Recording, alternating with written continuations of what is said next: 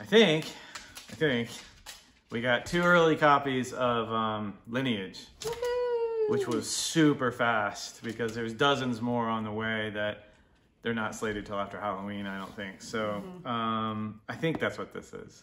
If it's not, you won't see this video.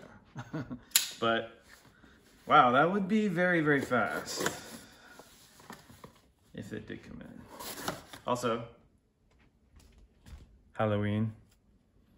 You're welcome, Stephen King fans. Probably shouldn't have given that away, but most people get it. Ooh, try not to. Yeah, be very, very gentle.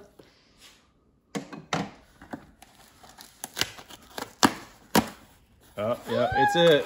Yoo-hoo-hoo! Oh, look, and there's my handsome husband. Look at that gray hair. Ooh. Wow! They look awesome. Ooh. I like that glossy cover. Yeah, that's the first time we've done glossy, right? Yeah, none of the other books have the Let me stop moving it. Let me so we can get it in the light. Ooh. Have the glossy cover to them. That's cool. They're all matte finish. But yeah, that looks good. That looks really good. I like the graphic. Came out really nice, and the font looks good. The spine looks good.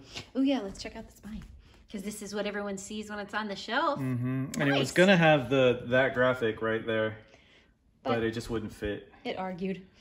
It would, but it wasn't. I wasn't guaranteed to have it not shift just a tiny bit on printing per book, and I didn't want the 3 that are in the series they're all gonna have that kind of. They were gonna have that logo on the end. And I didn't want them doing like that on the bookshelf, you know? So that would suck. But the back looks good. The ISBN looks good. Look at that. That's awesome. The gray hair. We should have done that in black and white.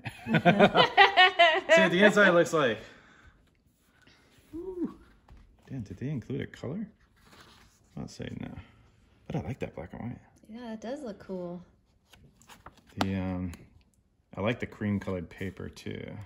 It's a nice contrast with the white. There you go. For you. Oh, that's for me, guys. And let's see Thank if you. Other. So the contents, at least it's got the chapter and the page, so that's good. And let's make sure that the... Now that was something that kind of was a legacy of the template. Of the fact that this gets uploaded to Amazon, but they pull both the Kindle version and the print version from that, Yeah, right? we used, I used Create, KDP Create to do this one. My previous novels I did by myself, and I did all those in PDFs with HTML. But I tried their software this time, and it was awesome. I really like it. And so Preface looks good. So the reason, just to kind of explain why there is a table of contents in a novel, is because when you're in a Kindle, you can then kind of hop around. Yeah, you can click around. When you're reading it in the Kindle, you can hop around, and that's hyperlinked. Speaking of which, let's look at the back and see if they did. This was printed in Middletown, Delaware, it looks like. Oh, no wonder it was so... On October 11th. No wonder it was so fast. That's why it came from like one state away. Oh, wow, yeah. Oh, cool. And look, there's all of his other... And those are all, in the Kindle edition, they're all hyperlinked, so you can actually click around. Cool. And then... That's freaking cool, man. It came out nice. Yay. Let's see if the title card for the sneak peek came through. Is it 110 chapters, right? 110? Yep.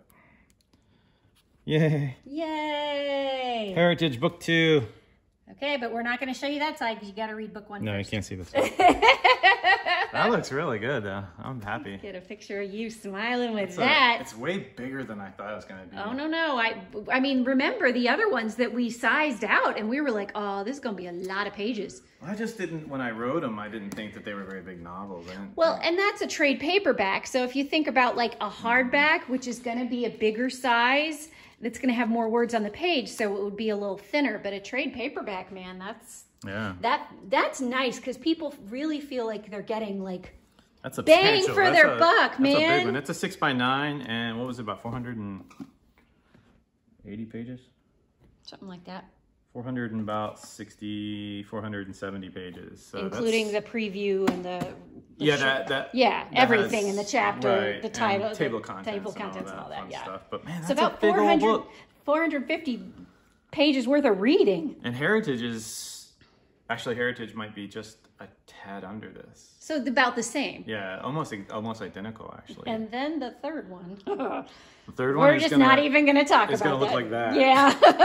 Yeah, it'll be like that for sure. What's up, huge. Deathly Hallows Part 1 and 2? I know, man. I don't want to break it up either. But it might have to. The second one will be out on Black Friday, hopefully, if all goes well through the editing process. But all right, hold it up one last time so everybody can see it. So, guys, it's available for pre-order right now. On Kindle. On Kindle. And then if you want the paperback, you can get it right now. And apparently it comes from Delaware, so it comes really fast. Yeah. And that looks good, man. And if you read it, whether you get it pre-order and you start reading it on Friday, or if you get the paperback and it comes really fast, the biggest thing that helps books is reviews. So if you can take a moment to review it on Amazon or Goodreads or both, that really, really helps, because then other people know what the book experience is like. Yeah, Amazon does some crazy stuff with their analytics if there's a review attached to something versus not. We learned that with The Elves when it got flooded with reviews, and then on Goodreads it climbed up the charts. It ended up on a couple of top 10 lists and everything, and it was like overnight. It was shocking.